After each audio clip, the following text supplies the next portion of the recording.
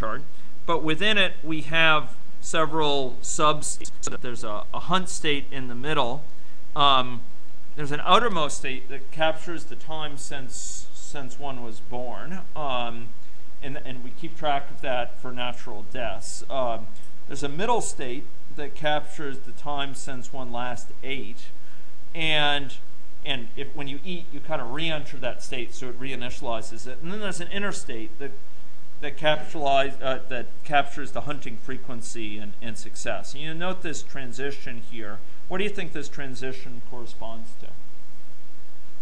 So what do you think this corresponds to here? Yeah, exactly. So you start to hunt, and the question is, do you succeed or not? If you have no luck, you go back to this state here, out of which you'll start to hunt. So maybe you recuperate a bit, and then you'll come down here. You'll trigger again a hunting event. Otherwise, if you are successful, you go back and you eat, and so you re-enter this state, and it will sort of keep track once again of how long you've been since you've eaten. The lighter this one out here. Sorry, this one here. Oh, this guy here. Okay, so that's a state which allows you to capture how long it's been since you last ate.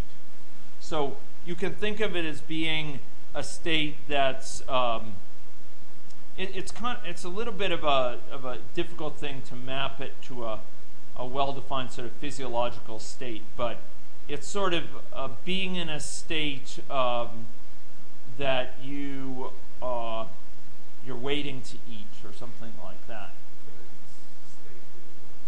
Sorry? States within states. And so while you're waiting to eat, you may go hunting. And when you do eat, you re-enter this waiting to eat state. Okay? And then you have a transition to natural death based on lynx life expectancy, exactly a timeout. And then another one, if you have a timeout, so this is important. You have a timeout out of that state that you were just asking about. After a certain amount of time, the lynx hunger death threshold. If you don't leave this state, this sort of intermediate state, through having eaten within a certain amount of time, you will then die through having run out of food. So how do you enter the hunt state, the dark yellow one? So, okay.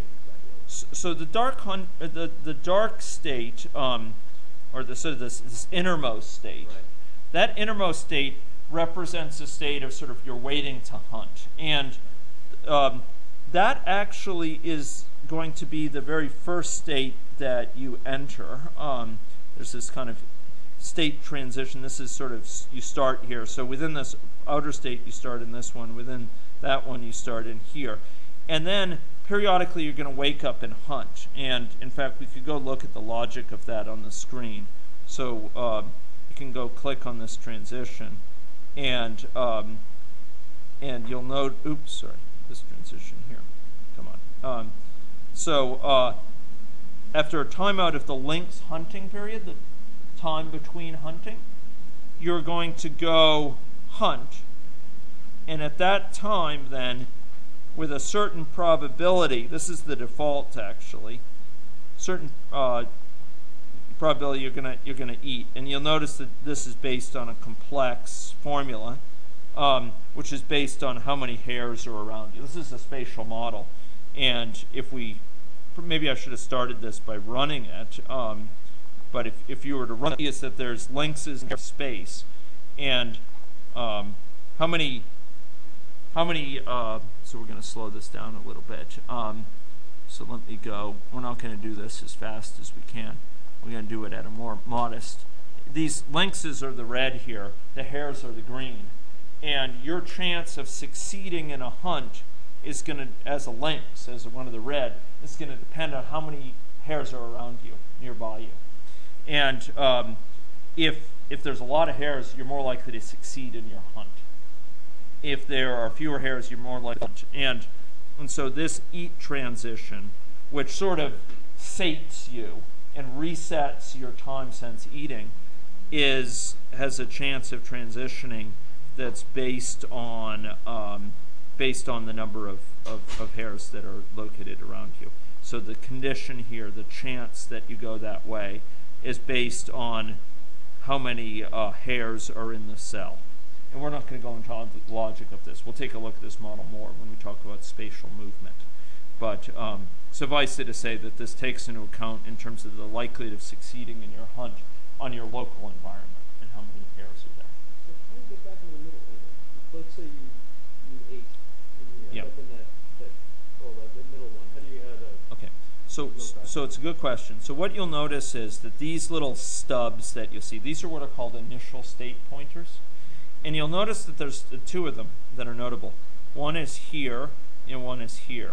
And what this is saying is if you get into this outermost state, you will then go in fact into this state, okay?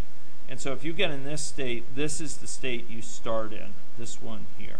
Oh, so you're simultaneously in all three of those. You're simultaneously in those nested states. That's why I was saying with a state chart, if you have the most specific level of states, like these states here, you're only in one at a time. Here you're only in one at a time.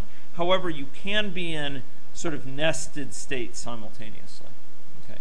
So when you return to that intermediate state, it resets that inner hunt state, sort of? That's correct. You start over in that state? You start over in that state, but more than that, it resets the amount of time it's been since you last ate. So this transition out here, this transition to death, that's going to occur after a certain time, a lynx hunger death threshold.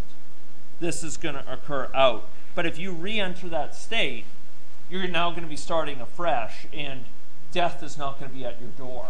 So that third arrow basically points to that second initial state left out. Say that again? So that third arrow on the right-hand side. This one? No, Oh, this guy here. Yes, it basically points to the upper left initial state. Conceptually, when you come out and re-enter this state, you're going to end up going right in Over here. here or over the right blood dot?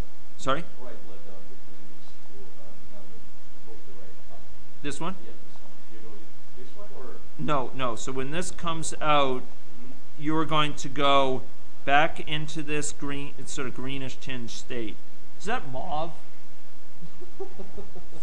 I don't know if that's mauve, but in any case, So you're not going. but you're going to be going to this state dot. here.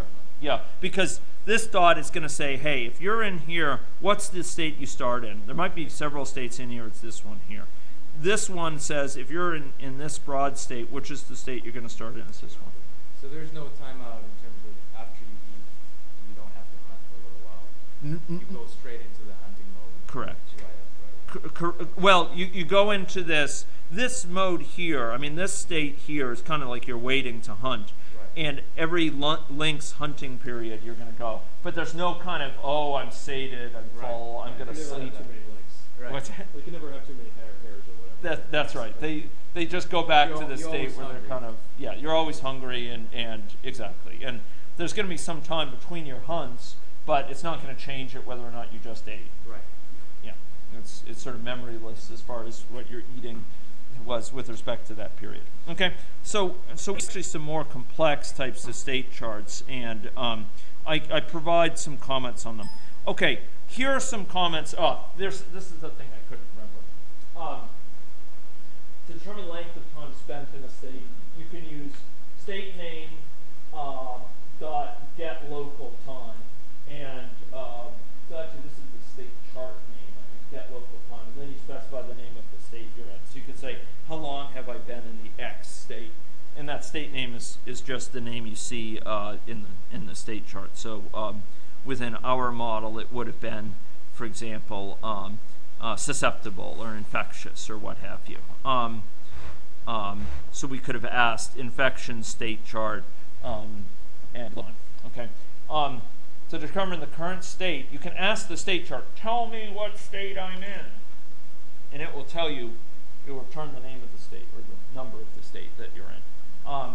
To find out if a state is currently active, am I in this state? I can ask state chart, is this state active, and give it the name of the state of the state. Infective, for example. And then the thing to bear in mind here is every state and every transition, in fact, has an integer so-called index. And this is what's called a static variable. It's static not in the sense it doesn't change over time. It's static in the sense there's only one value for, no matter how many agents there's only one value of it. And so infective, like in our model, infective has one constant associated with it that denotes that state. Okay, so if I want to ask the state chart, am I in the infective state, I just give it this number. So, you know, we can use that number in various ways to ask, for example, how long have I been in there? So, for example, maybe in this our chance of going out via this transition, this recovering from infection, maybe that goes up. Maybe it's not memoryless. Maybe we don't have the same chance per unit time of recovery over time. Maybe it depends on how long we've been in there. So we can ask infection state chart dot get local time. Oh, okay. So why am I not seeing this here? So this says get local time. I wonder if this is a different version of AnyLogic issue. Okay, yes, no. So that's I'm gonna have to get back to you on that. It goes with this get local time. No, it's not. I know it says that, but I don't believe it is. Let's go check this out. Infection dot get. Let's try it. I'd be surprised. Well, that would be that's oh, infective.